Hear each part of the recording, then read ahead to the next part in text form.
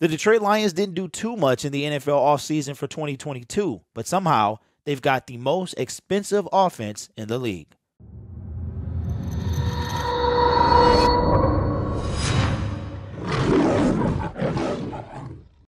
Hello everyone, my name is Derek, and welcome back to Detroit Lions Syndicate. You already know what we do on this channel. We talk all things about your favorite team, the Detroit Lions. And we make Detroit Lion content almost every day. So become part of the Syndicate by subscribing to the YouTube channel. Ring that notification bell if you want to be notified of every Syndicate video. The Detroit Lions didn't do much in the 2022 NFL offseason.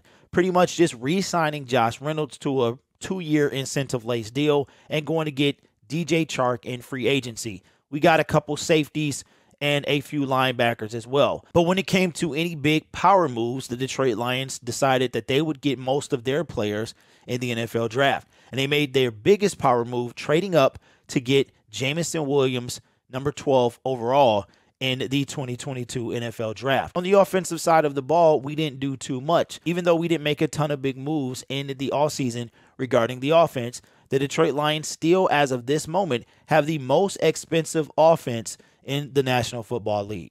According to Warren Sharp, here are the most expensive offenses in 2022. The top 10, Detroit leading the way with $123 million. Dallas with a close second, $122. Washington with another $122. Tennessee, $121. Arizona, $121. Kansas City, $120.4. New England at $115. Baltimore, $113. Cleveland, $112. And San Francisco, $111. The bottom 5 are Houston, $89 million, Seattle, $82 million, Atlanta, $74 million, Pittsburgh, $63 million, and Chicago, $62 million. Well, how exactly is this possible that the Detroit Lions have the most expensive roster as of this moment heading into the 2022 NFL season? I think most of us know that the bulk of that money is allocated to quarterback Jared Goff. A lot of the times, the quarterback has the highest cap hit on the team. When we took on Jared Goff's contract as part of the Matthew Stafford LA Rams trade, we took on that $31.15 million owed to him this year. Goff's $31.15 million cap hit is a good start to having the most expensive offense in the NFL for 2022. Left tackle Taylor Deckard has the second highest 2022 cap hit on the team,